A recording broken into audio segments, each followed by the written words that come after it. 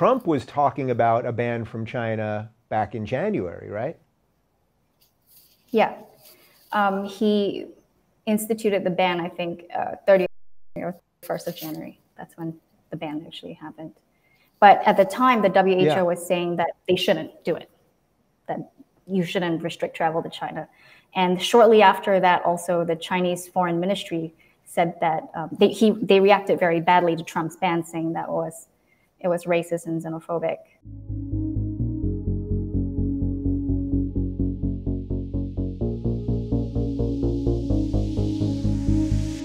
So you mentioned the WHO, the World Health Organization, and the CDC, the Center for Disease Control. It seems like in the last month, the messaging out of the WHO specifically has been just absolutely all over the place. And, you know, there's some people that say, oh, well, they didn't want to push people into masks sort of for the reasons you're saying, because then regular people who maybe don't need them are going to get all the masks. The people who need them won't have access to them. But have they, as an organization, really just kind of flubbed this thing from the beginning? Yeah, absolutely. There's no question that the WHO has, basically abandoned its duties in so many ways. I mean, you can go all the way back to December.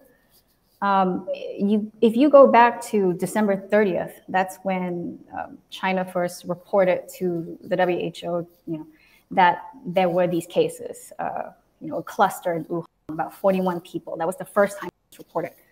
A day later, on the 31st of January, New Year's Eve, Taiwan basically said to the WHO, hey, we have heard that this is really serious and that there's human-to-human transmission. This was on the 31st of December. And the reason Taiwan knew about this was because there were Taiwanese doctors who had heard from their mainland colleagues that the medical staff in Wuhan were getting sick. So that's how you know human-to-human transmission is occurring. It's when, it's not animal to person, but person to person, the patients are transferring it to the doctors. So Taiwan reports this, and it takes weeks before, I think on the 14th of January, you still had that famous tweet by the WHO saying there's still no evidence of human-to-human transmission. 2 weeks after Taiwan told them that there was.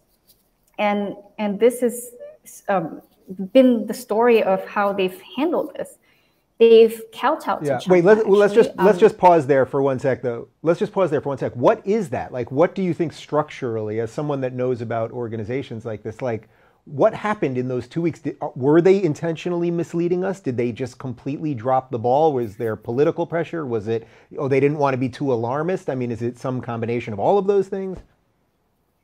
No, actually, the problem is that Taiwan doesn't have membership to the WHO. So China has very successfully muscled Taiwan out. So Taiwan's not recognized as a member. And for Taiwan, that's very dangerous because, if you don't have that connection to the WHO, you are not plugged into this global health alert system. And the global health alert system is not plugged into Taiwan. So whatever intel Taiwan had was completely missed. And then the worst part for Taiwan is that because China basically muscled them out, when all the other countries were placing travel bans, they were trying to ban, people from China traveling to their countries. They inadvertently banned Taiwan because Taiwan was seen as part of China, which is what China wants. Okay, so the WHO drops the ball, and then we've subsequently seen some other strange tweets, and we've seen some strange statements by some of their representatives. Trump was talking about a ban from China back in January, right? Yeah. He instituted the ban, I think, 30th or 1st of January. That's when the ban actually happened. But at the time, the WHO was saying that they shouldn't do it, that you shouldn't restrict travel to China. And shortly after that, also, the Chinese Foreign Ministry said that they reacted very badly to Trump's ban, saying that it was racist and xenophobic to institute the ban. Yeah, surprise, surprise. So what do you make of the fact that now, because hindsight is 2020, people are saying, oh, Trump didn't do anything in February, everyone knew that this was going to happen. Trump didn't do anything. I checked yesterday, and it turns out that, there was a Democratic debate on February, I think it's 7th, 19th, and 25th. None of those debates mentioned anything about coronavirus, oddly, yet the media is now telling us that everybody was talking about all of this stuff in February. Oh, no, they were not. Yeah. Could he have done more? Should he have done more? How do you balance keeping people sane and keeping the economy open versus a potential looming threat, all of that? I mean, he did suggest that he was somewhat distracted by the impeachment proceedings. And for the whole month of February, you did have our journalist class doing one of two things, saying that this was just, kind of the flu, just another flu, or warning people about, that the stigma against Asian Americans was worse than the virus itself. And so even on the 9th of February, you had the health officials in New York City saying, come out for our Lunar New Year parade. Everything's okay. Life is normal. Stand up to xenophobia and racism. So they were still acting as if, understandably, a lot of people missed this. It's okay. Let's all just party and mix and stand in defiance to this virus. So a lot of people missed it. But I read yesterday that on the 29th of January, that Pino Navarro, who was the trade official in Trump's cabinet, actually wrote a memo warning and saying that this virus is the real deal. And there's going to be, at worst, 2 million deaths, at best 100,000, but we got to act on it. And he proposed actually a travel ban.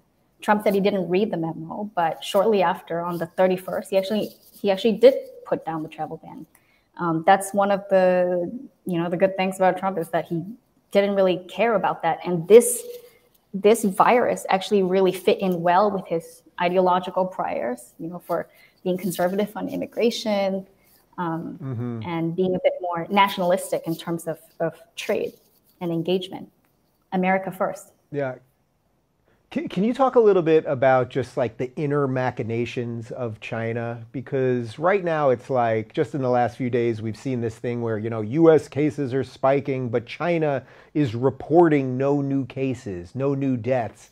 And it's like, all right, well, and then NBC News will literally make that statement. The AP will make that statement. And it's like, well, I guess that's sort of reporting, and that you're reporting what China's reporting, but that's not really independent reporting. Like, can you just talk a little bit about how information can or can't travel in China? The media's job is to be skeptical. And towards that end, they are very skeptical when it comes to reporting about the Trump administration.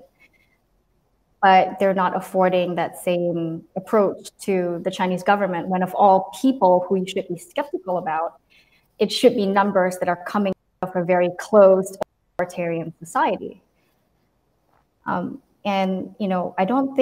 think China has had a history of covering up numbers in general. People are very skeptical about even numbers coming out from their GDP calculations, how they miraculously always meet exactly 6% growth target, like exact. So they have a history of hiding things. And the fact that they had no qualms suppressing the whistleblower, censoring their social media. Why wouldn't we not assume that they're covering up their numbers?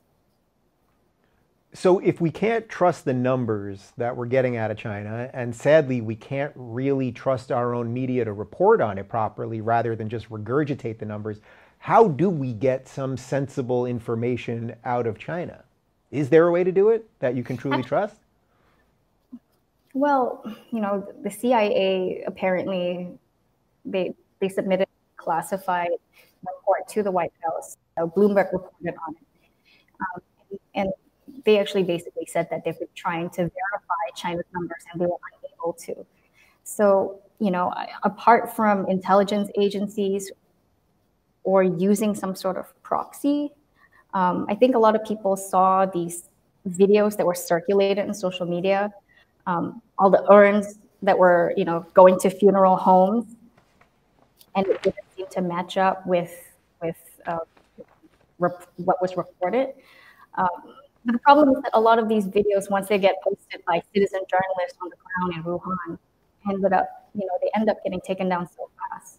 So information out of China is just unreliable. And I mean, unfortunately, the only thing that we have to work with is the numbers they're submitting to the WHO. Hey everyone, we're obviously in some uncharted territory with coronavirus, and our plan here is to help you make as much sense of the situation in a non-alarmist fashion as possible. If you're looking for reliable information from experts on the front lines of the pandemic, check out our coronavirus playlist, which we'll keep adding updates to right over here. And to get notified of all future videos, be sure to subscribe.